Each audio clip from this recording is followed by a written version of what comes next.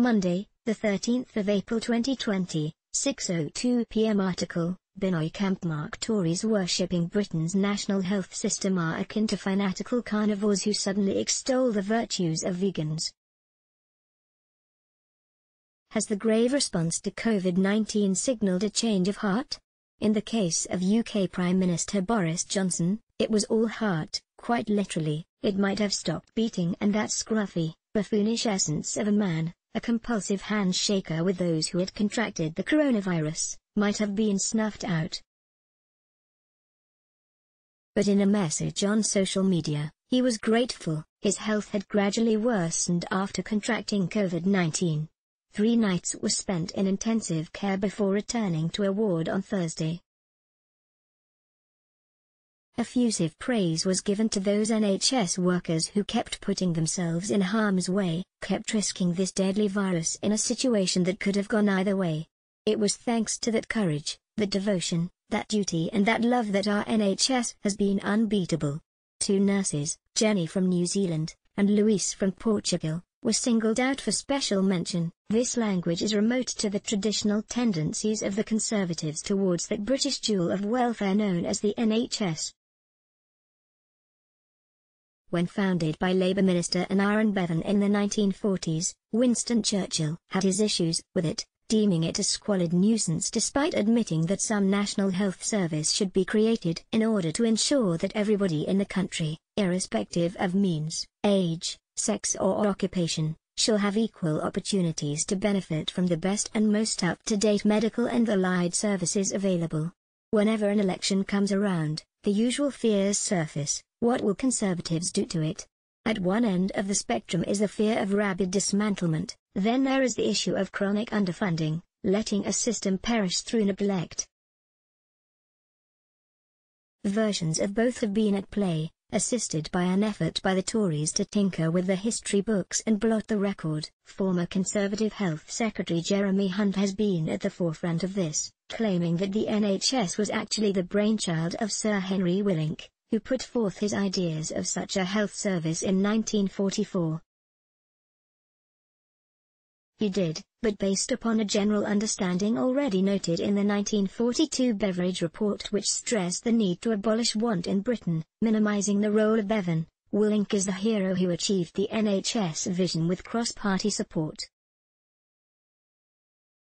And for me that's what the NHS should always be, not a political football, not a weapon to win votes, but therefore all of us with support from all of us. Then Shadow Health Secretary Jonathan Ashworth threw the historical record back at Hunt.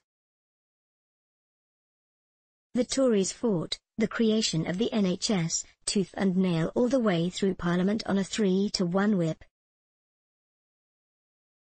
In fact, they voted against the creation of the NHS 22 times, including the third reading.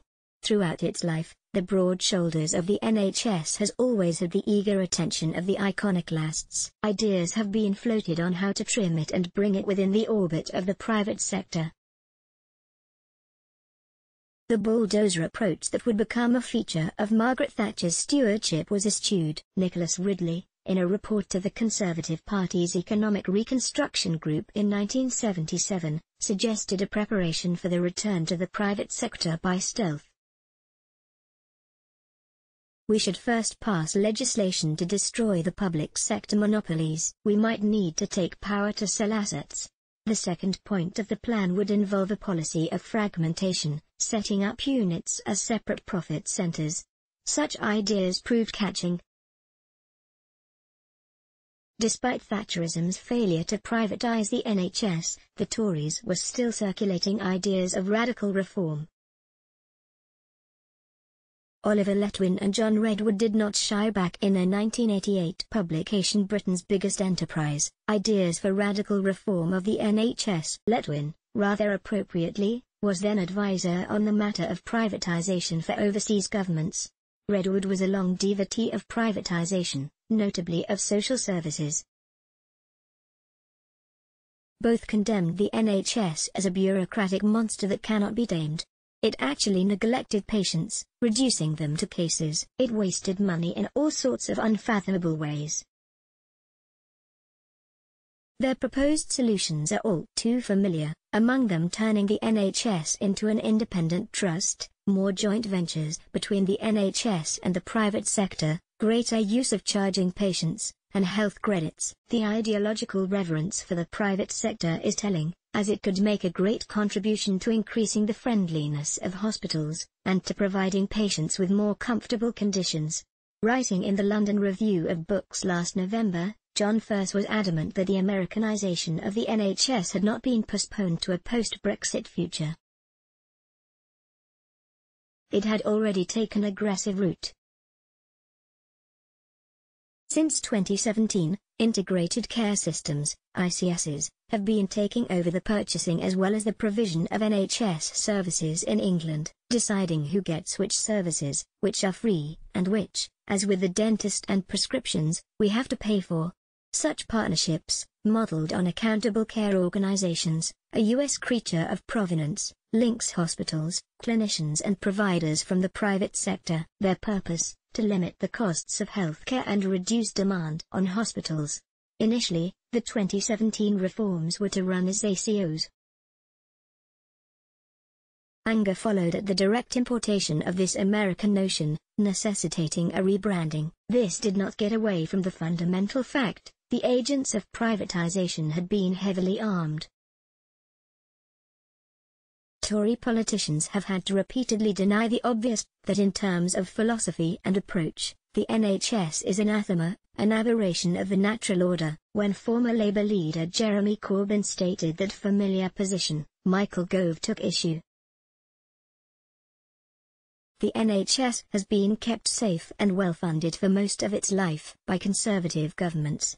With varying degrees of stealth and clumsiness, they have let the private sector burrow into the provision of healthcare through such ventures as the 2013 sale of 80% stake in the state-owned plasma supplier to U.S. private equity firm Bain Capital. 3 years later, that stake was sold to a Chinese company for £820 million, along with the residual government share.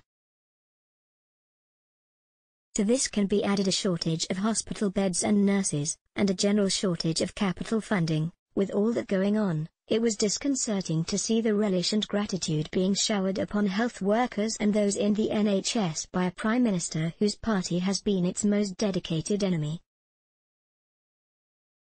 The ravages of COVID-19 will not do away with such sentiments, whatever praise is heaped upon during this crisis. We are instead saddled with the slogan Health Secretary Matthew Hancock is proud to publicize at any given moment: stay at home, protect the NHS and save lives. Drive. Binoy Kampmark was a Commonwealth Scholar at Selwyn College, Cambridge. He lectures at Mid University, Melbourne.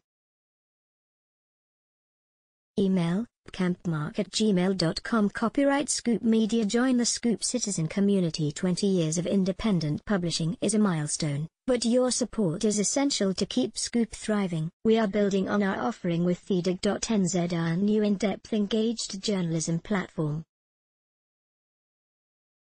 Now, more than ever, sustainable financial support of the Scoop Foundation for Public Interest Journalism will help to keep these vital and participatory media services running. Find out more and join us. Become a member. Find out more. Let's block ads.